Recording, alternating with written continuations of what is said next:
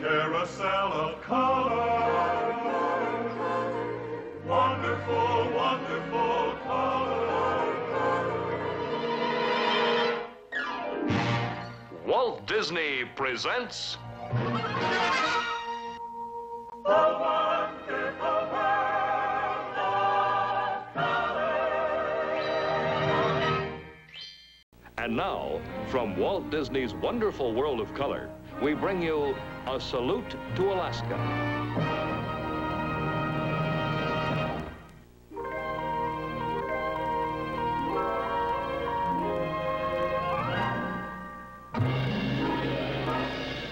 And now your host, Walt Disney.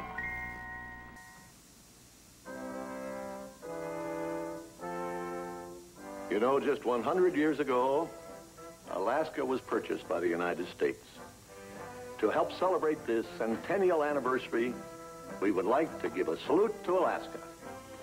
The story of Alaska is somewhat told in its flag. The 7 stars of the Big Dipper are a symbol of gold, and the 8th, or North Star, stands for the most northern state in our union. Our 49th state got its name from a word used by natives of the Aleutian Islands, the Aleuts. They called it something like Ali-Exa. It meant great land or mainland. Very suitable, too, for as you can see, we finally got a state much bigger than Texas. And although Alaska has been around a long time, very few people know the story of how our biggest star was born. About 250 years ago, map makers had a pretty good idea of what the world looked like around the Mediterranean Sea. By then, the eastern part of North America was beginning to take shape. But westward, the map makers had to use uncharted guesswork. Above and beyond, where Alaska is today, was a world cloaked in mystery, unknown, uncharted, and undiscovered. Meanwhile, over in Russia, Cossack fur trappers were trapping their way across the frozen plains of Siberia. My name is Ivan. I am Russian fur trapper. I have reached the Pacific Ocean. Beyond is a world cloaked in mystery, unknown, uncharted, and undiscovered. What's this? Strange animals stuck with spears washing ashore on the Kamchatka Peninsula. Could it be that Asia and America are connected together? This is good rumor to spread. To St. Petersburg. My name is Peter the Great, Tsar of all the Russias. I think a lowly fur trapper desires to spread a rumor before me. Speech. He says strange animals stuck with spears are washing ashore on the Kamchatka Peninsula. And maybe Asia and America are connected together. This is excellent rumor. I must find out for sure. My name is Vitus Bering. I talk like this because I'm Danish. The Tsar has hired me to find out if Asia and America are connected together. His orders are simple. Go to Kamchatka, go there. Build a boat. Sail north along coast until I reach America. Early in 1725, we left St. Petersburg with many men, boats, food, saws, and a hammer and some nails. We passed Minsk and Moscow, Chelyabinsk, Omsk, Tomsk. We crossed thousands of frozen miles, up the Lena River, over the Stanivoy Mountains, across the Sea of Okhotsk. 6,000 miles, and 2 years later, we reached Kamchatka. We got there, where we spent a year and a half fashioning a ship from the dense forest. On July 9th, 1728, we set sail to explore the mysterious unknown. We proceeded in an orderly fashion up the Siberian coast and to the east we saw only fog. Finding that Asia and America are not connected together, we returned to our base. We had accomplished the impossible. We did not discover Alaska. I returned to St. Petersburg to report my findings. My name is Anna, Tsarina Bolderoshev. I am carrying on the great work of my Uncle Peter the Good. I mean, the good work of my Uncle Peter the Great. Any minute now, I am expecting Captain Bering to return and tell me that Asia and America are not connected together, and that he wants another chance to find the mysterious land what is lying to the east. Good. Here I am, 13 years older. On St. Elias Day, I discovered a mountain and named it St. Elias. It was in Alaska. I then made an even more important discovery: millions of sea otters. Yes, Bering's discovery of the sea otter proved to be even more important than his sighting of land. Thousands of Russian fur trappers poured across the Bering Straits into Alaska to hunt not only the sea otter, but the blue fox and the fur seal. The Russian-American fur industry flourished for about 100 years under the leadership of the Baranovs, Rezanovs, Shelikovs, and the Wrangels. Finally, the sea otter became almost extinct, and so did the fur trapper. To Russia, Alaska remained a liability for 41 long years. My name is Edward de Stock, Russian minister to the United States from America. If I play my cards right, I can dump this barren wasteland on the United States from America. My name is William Seward, United States Secretary of State. If I play my cards right, I can steal this northern paradise from Russia for a song. La, la, la, la, la, la, la. Yet, 2 cents an acre. 1 cent. 2 cents. 1.5 cents. 2. 1 3/4. 2. 2. 2.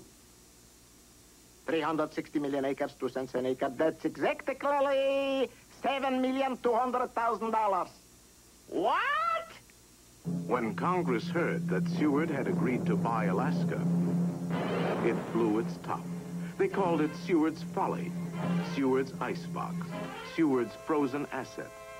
In spite of congressional hostility, the Alaskan purchase was finally approved by a margin of 1 vote.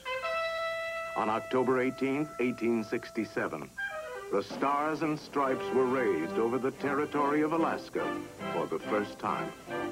Then, for 30 years, Alaska lay neglected and forgotten under the Northern Lights. The Alaskan Gold Rush? Yes, sir.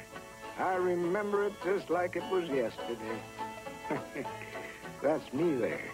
I was just 18, still wet behind the ears.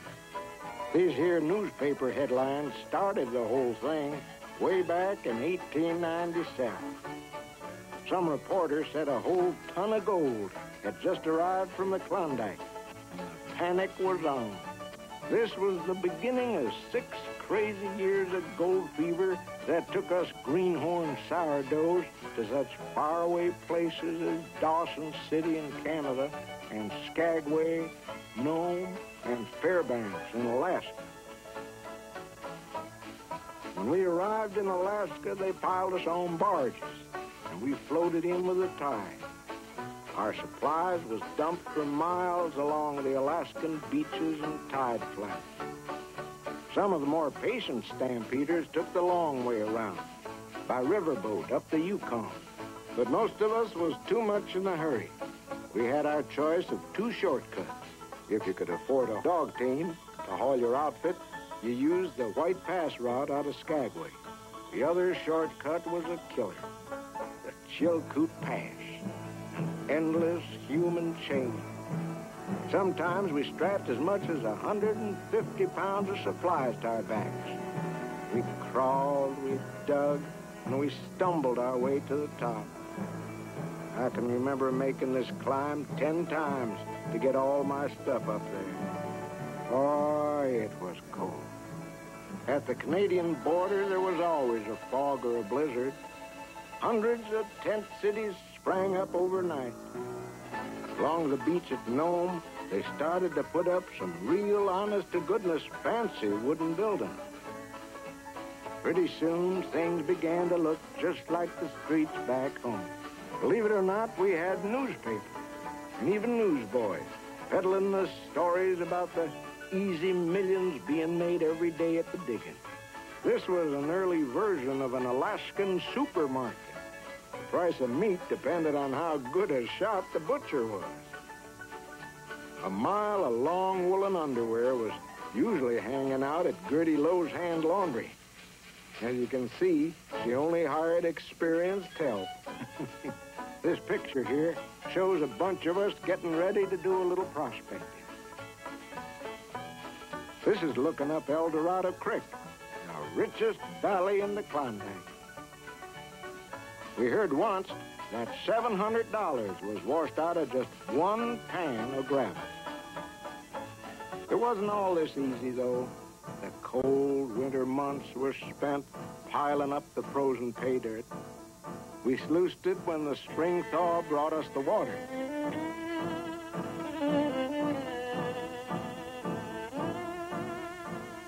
Inch by inch, we burned and dug our way through the frozen ground. Sometimes we had to go down 40 feet to bedrock before we found the gold.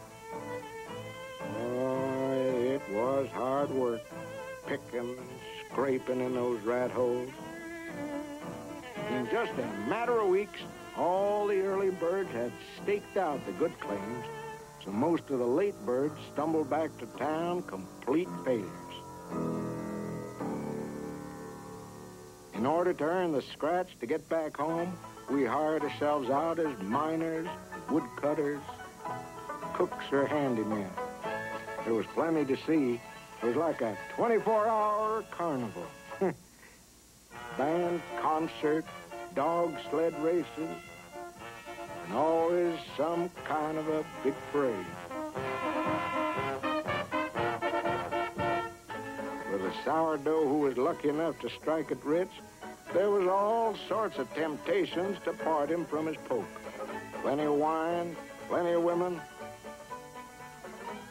lots of gambling. Slippery critters like Soapy Smith was lurking everywhere. Soapy was always surrounded by an army of thugs and tin-horn gamblers. One good pistol shot by vigilante Frank Reed finally got Soapy his comeuppance. If you were prospecting on the Canadian side, you were protected by the Mounties. They wouldn't even let you carry a gun. They made sure all the saloons was closed on Sunday. With a little law and order, it was safe enough to bring your dust to the assay bank and have it melted into gold bricks. Of course, we stampeders didn't all end up being millionaires, but we sure helped prove that Mr. Seward's folly was a jackpot after all. Yep, we unlocked the door to our last frontier. We put Alaska on the map.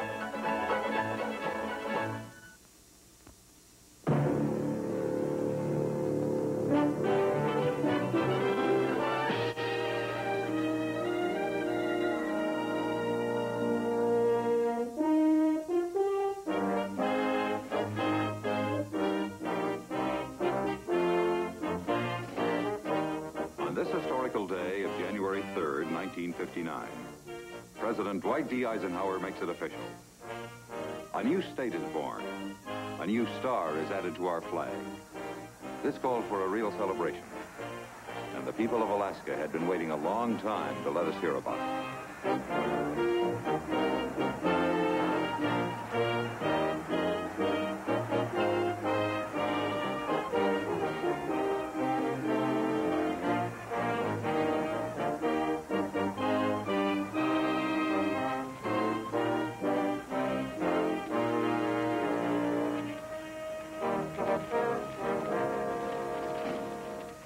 The old-time prospectors came to Alaska for gold. Today's adventurer follows the same inland waterways on the modern auto ferry system. He looks for a different kind of gold, boundless natural resources, and breathtaking scenic beauty.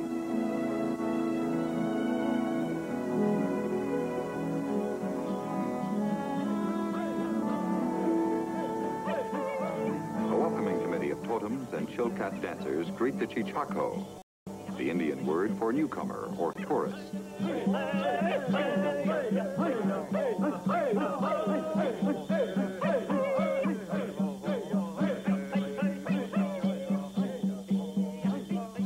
The hand-carved totems tell the origin and folklore of the native families. They're sort of family trees, Indian style.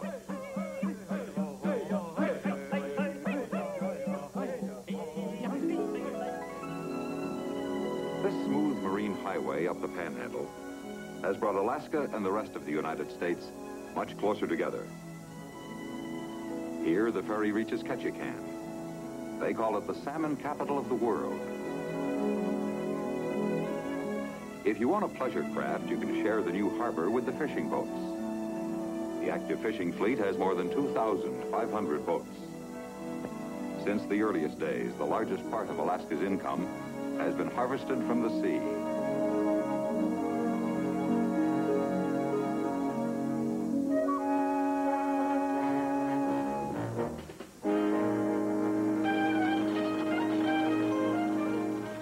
Here are the ingredients for hundreds of savory salmon dinners. Alaskans swing in over $80 million worth of these salmon every year. And speaking of fish dinners, let's not forget the halibut. Over half of the halibut caught in the entire world are taken from these clear, icy waters. The fishermen use baited hooks just like the rest of us. However, their lines are 5 miles long.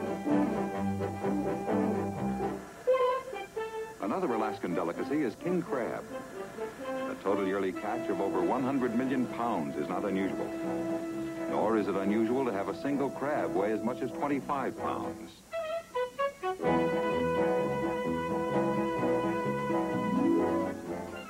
Not as big, but just as tasty, are the tiny shrimp.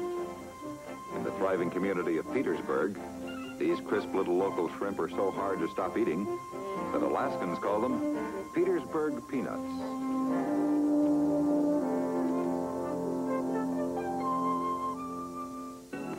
Much of the ferry's route passes through lumber country. Add up all the timber of the New England, Middle Atlantic, and Eastern Central states, and you get a pretty good idea of Alaska's timber resources. Millions upon millions of acres of rich, virgin forest land.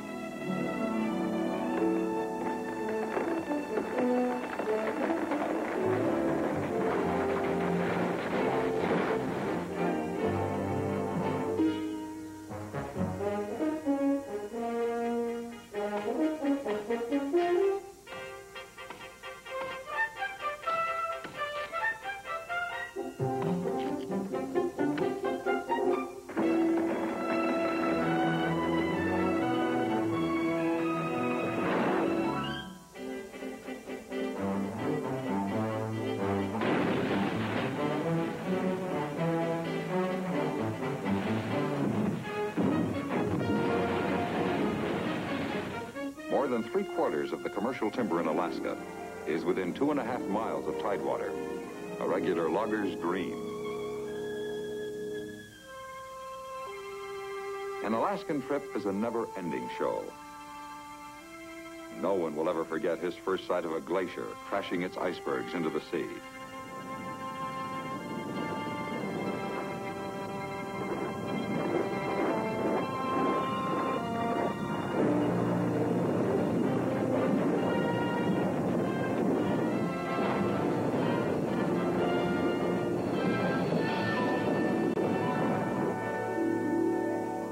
Continuing northward, one of the most important stops is the city of Juneau.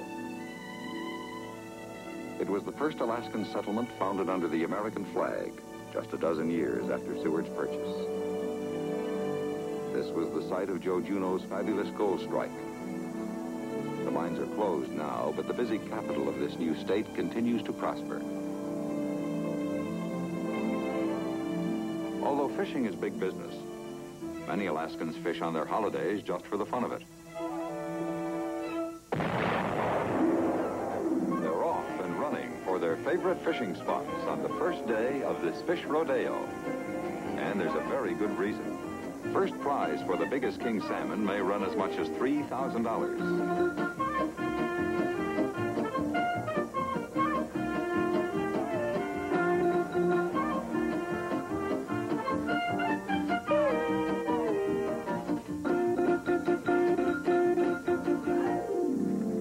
Tourists are welcome to try their luck.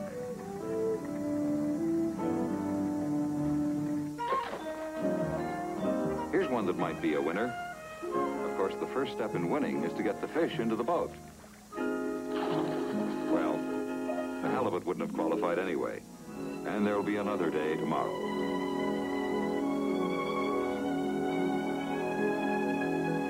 North and west of the Panhandle, the rich coast of Alaska stretches on toward the Aleutian Islands. Here on the Alaskan Peninsula, they do a lot of fishing also. And it looks like these early settlers, the Alaskan brown bears, are having a salmon derby of their own.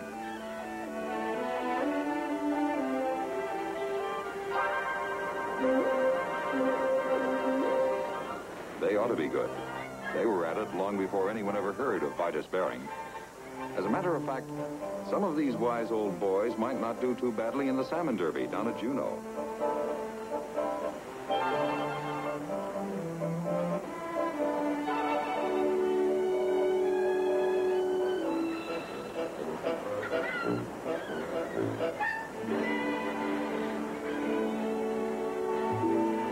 There's a prize winner for sure.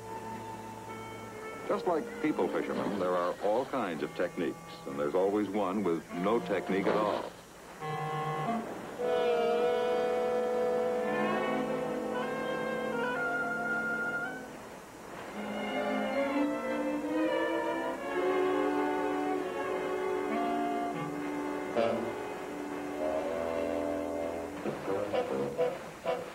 Here's a really frantic effort, sort of a salmon run to nowhere.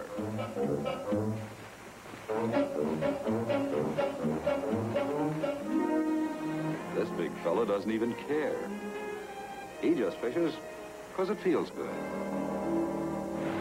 A little way offshore, there's another crowd of natives, the sea otters. In 1911, an international treaty made it a crime to hunt them. And ever since, they've been lazily playing around in the kelp, cracking fresh crab and living the good life.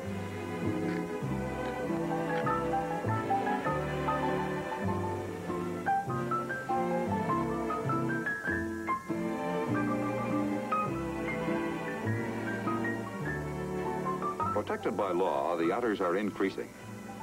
But they have one enemy who knows no law: killer whales. And when they show up, it's every otter for himself. Mother otter loses no time getting juniors ashore. After all, he's part of the repopulation program. In the Bering Sea, north of the Aleutian chain, lie the Pribilofs. These fog-shrouded misty isles are the legendary breeding ground of the fur seal. The seals, like the otters, were hunted almost to extinction. And the same agreement between Russia, Japan, Canada, and the United States. As I was about to say, the same international agreement protects the seals today. This nonchalant old sultan has many wives, so he's picked a spot where he can keep his eye on them. The seals are well on their way to a new population explosion.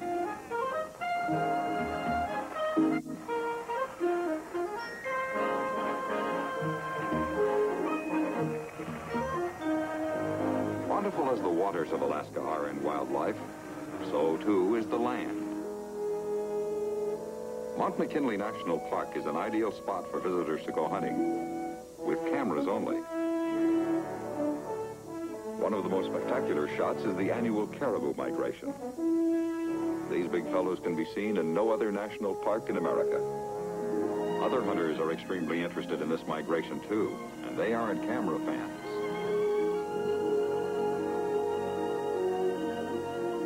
If you look close, you may see a ptarmigan, the official state bird of Alaska. This is a pika. This is a young wolverine, and being a wolverine, you can bet he has something besides playing in mind, like lunch. This old goat has plenty of kids to keep an eye on.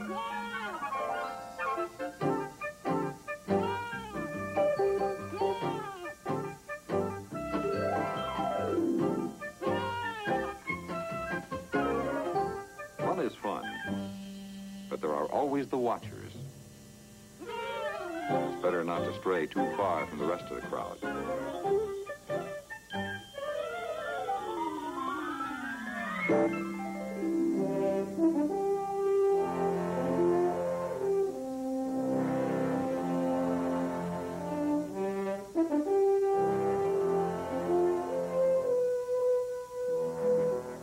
The best way to photograph grizzly cubs is with a telephoto lens, because Pop usually keeps a wary eye on them. Frontier Alaska has almost unlimited wildlife, and our great new state is making sure that this wonderful natural resource will be preserved for the future.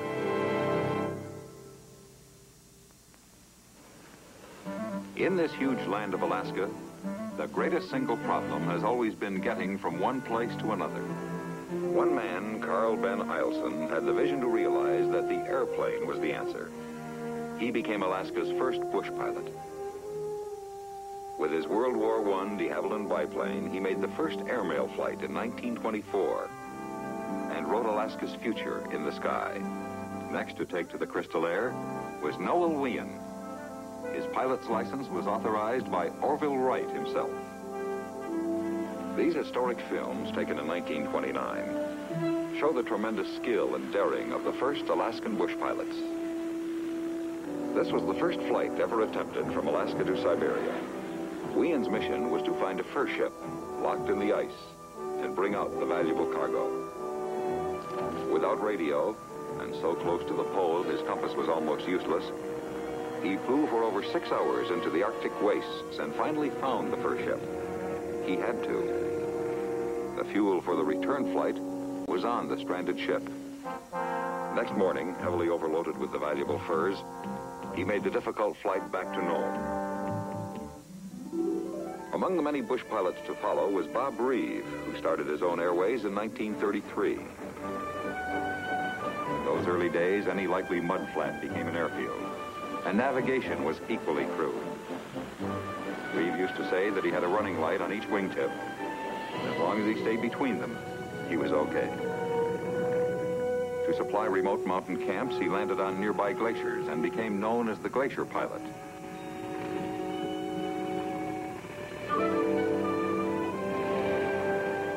Sometimes these landing fields weren't as solid as they appeared on the surface, but he used them for years with varying degrees of success. Getting out of these little predicaments was the true test of the bush pilot. As the years passed, the number of these pioneer pilots steadily increased. Their planes and flying skills improved, and they gradually bound Alaska together. The bush pilots performed a multitude of services, such as picking up cargoes of valuable furs from isolated outposts.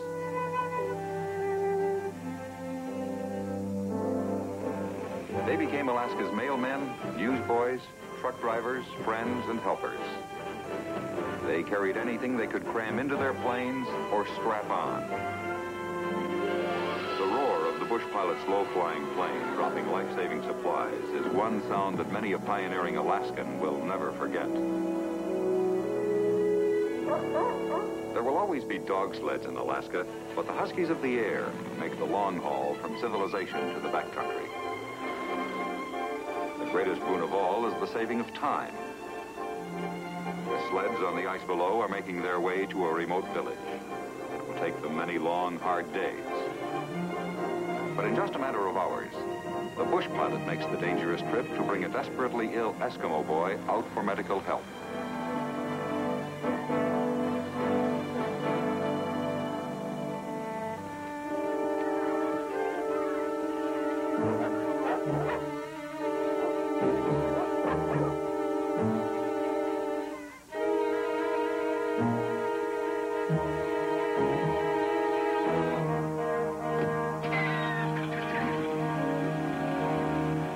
Alaskans are proud of the heritage of the bush pilots, and Alaska is the flyingest state in the Union. Today, Lake Hood, just outside Anchorage, is one of the largest centers of float plane traffic in the world. Alaskans use planes the way the people in the lower 48 states use automobiles. 1 out of every 55 adults has an airplane driver's license, including the Eskimos. Alaskan pilots the countless lakes and rivers, as well as the hundreds of miles of protected ocean waters in the Inland Passage, are all potential airfields.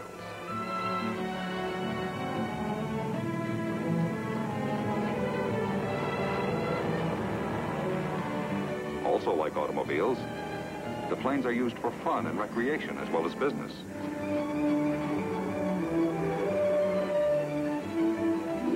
A Sunday afternoon fly through the pleasant countryside is always relaxing, especially since the wide sky highways stretch out to the horizon in all directions, and there are no Sunday traffic jams, stoplights, or horn honkers. This flying family decided to stop along the road and pick up some nice fresh fish for dinner.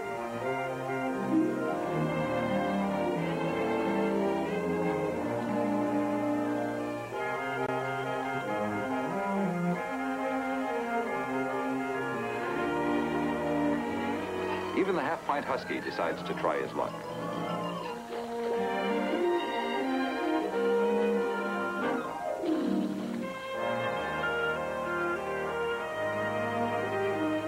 Half-pint comes through. But as usual, it's Mom who does the family shopping and picks up one big enough for everybody. Private shoppers with their big floats can handle lakes, rivers, mud, snow, or ice.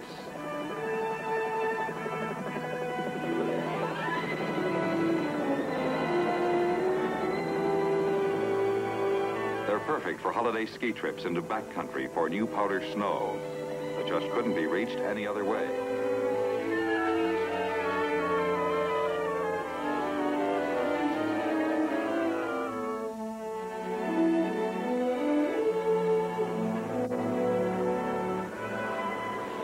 Just as the Alaskans have taken to the air, so too the giants of the air have taken to Alaska.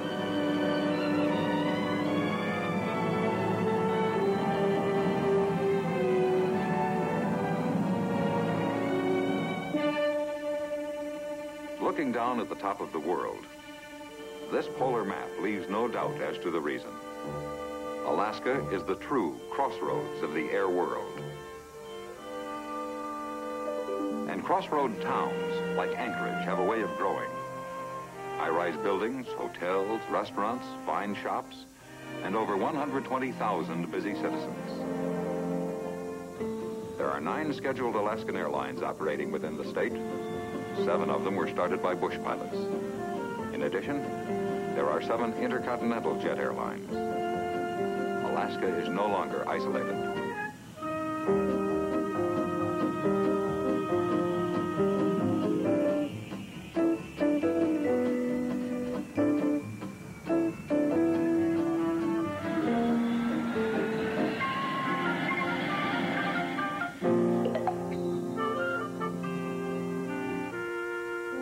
Alaska is a bustling focal point of the air world, and as the commercial wings continue their upward climb, Alaska will go forward with them.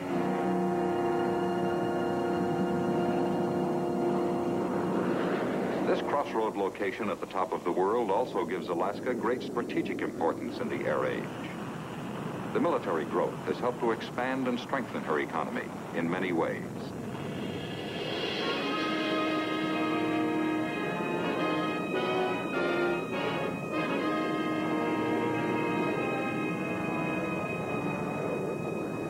The Distant Early Warning System, or DEW line, is part of this program. These are the eyes and ears of our northernmost outpost. Also, the system has given Alaska communications in areas where telephone lines are impossible.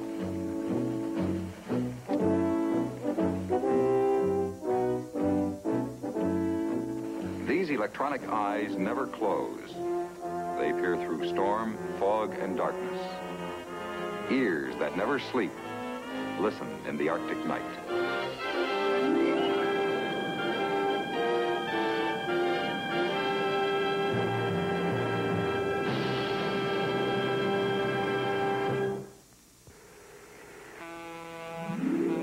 The Alaska Railroad was the first important link between the more easily settled coast and the interior.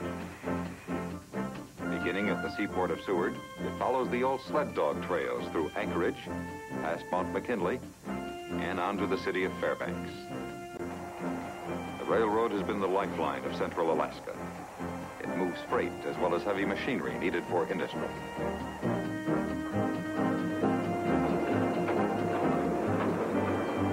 On this railroad, locomotive cow catchers are called moose catchers.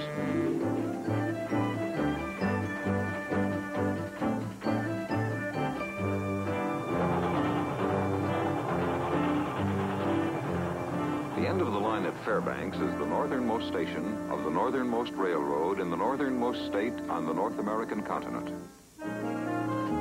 Second only to Anchorage in size, Fairbanks is a busy, modern city, but it does get cool in the winter. Right now, it's 8 degrees below zero. Just right for the finish of the main event of the annual Winter Carnival, an old-fashioned dog sled race. The dog on the sled isn't a spare, he's one that went lame. The rules are that the driver must finish the 30-mile grind with the same dogs he started with, even if he winds up pulling the sled himself. Here comes one who had 2 flats.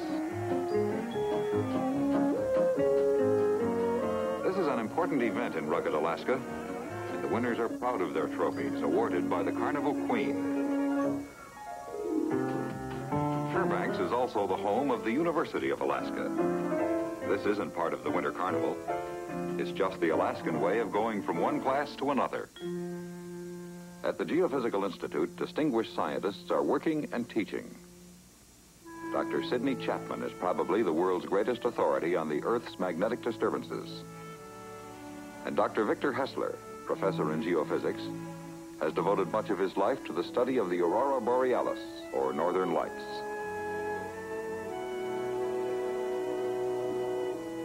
These rare films of the aurora were made by Dr. Kenneth C. Clark.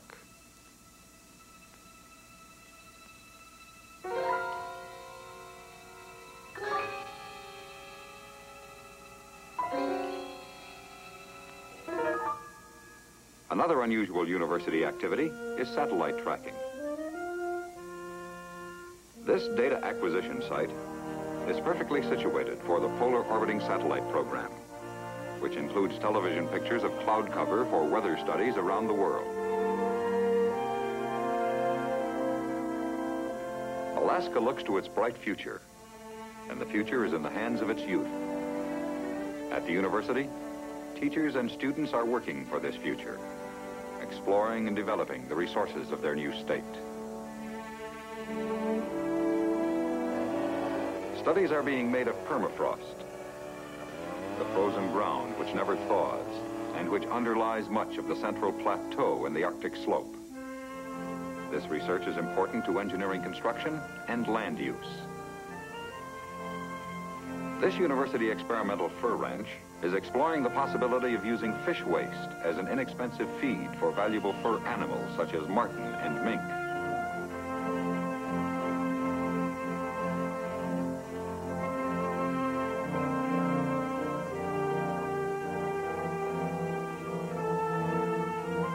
Muskox, too, are under study. They have a warm wool undercoat, finer than vicuna, and the university is trying to find the best way to raise them as a potential source of clothing and income.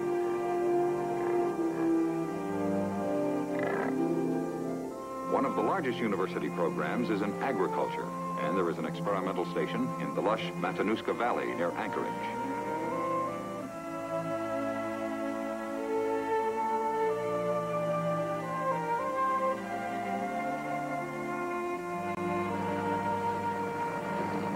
The opportunities for careers in agriculture are as big as the crops themselves. Long hours of summer sunlight and rich soil produce prize winners, like this giant Alaskan Brussels sprout. Well, it's really only a 61-pound cabbage. and the other crops are just as abundant.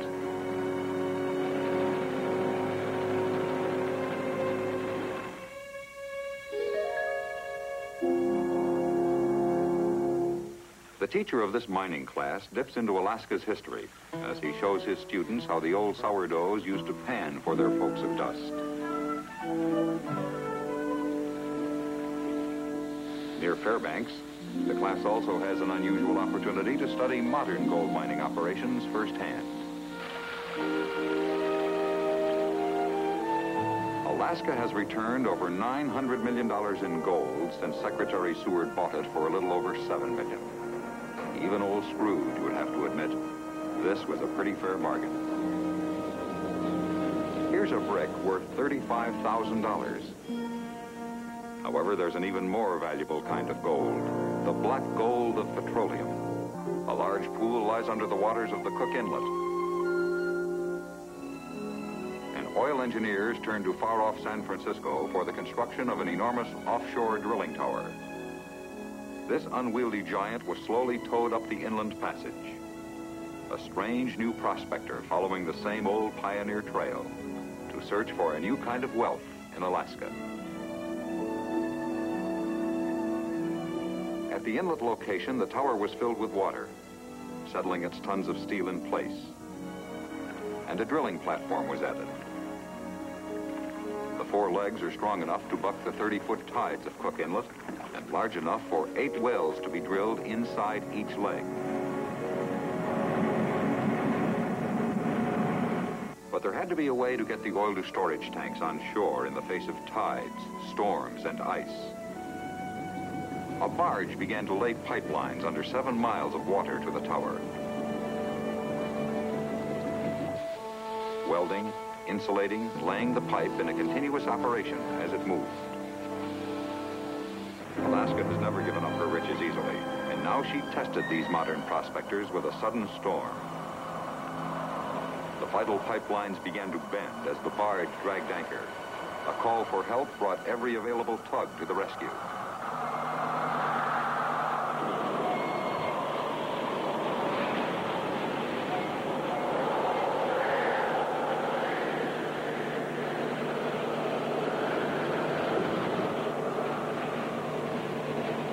Hour after hour through the night, the work went on. As the force of the storm and the current battered the barge, the tugs churned against it, fighting to keep the pipelines from snapping. By morning, the wind eased up a little, and the tugs began to strengthen the pipe. The barge was able to resume its slow march to the tower. Then, with the coming of winter, nature again tested the strength and design of the tower. But in spite of the elements, the wells continued to deliver.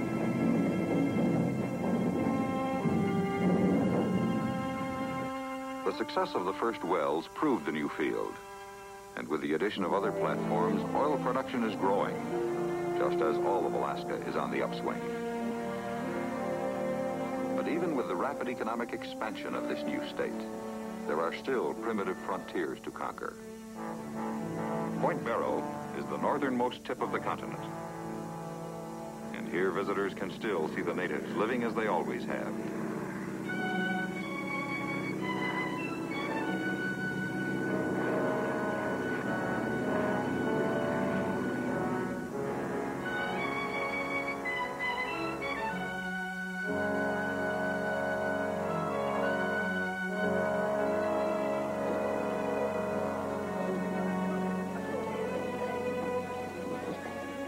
The coming of a plane is a great event, and these young mothers, like mothers the world over, are anxious to show off their babies.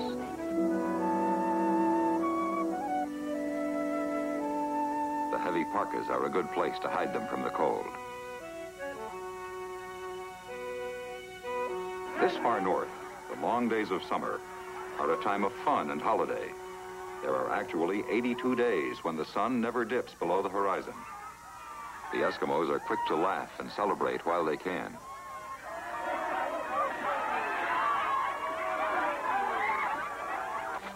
Much of their hunting is done at this easier time of year, for these natives must still take all their food and clothing from the land if they are to survive. bear has his own ideas of survival. Yet even at this farthest outpost, deep within the Arctic Circle, scientists, the modern-day pioneers of Alaska, are searching for the unknown riches that lie under the snow and ice of the frozen land. Others study the sea to search out its secrets.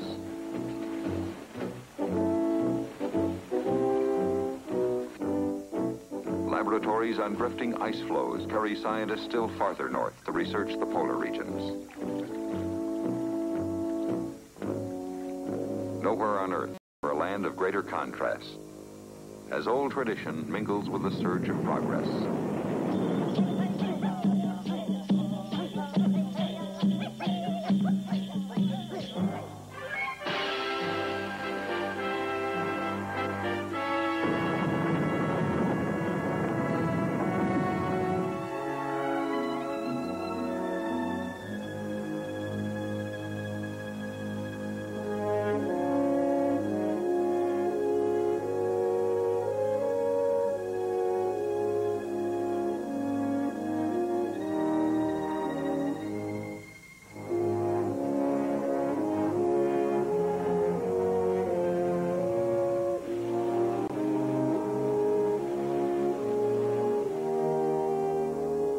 Alaska is a land of growth and opportunity for those who come to stay.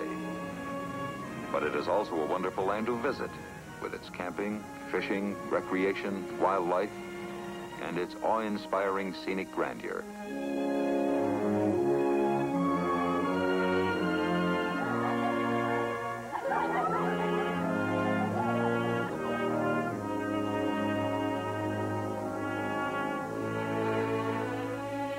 The feeling that Alaskans hold for their great new state is perhaps best described by the poet laureate of the North, Robert W. Service. Some say God was tired when he made it. Some say it's a fine land to shun. Maybe. But there's some as would trade it for no land on earth. And I'm one. It's the great big broad land way up yonder. It's the forests where silence has lease. It's the beauty that thrills me with wonder. It's the stillness that fills me with peace.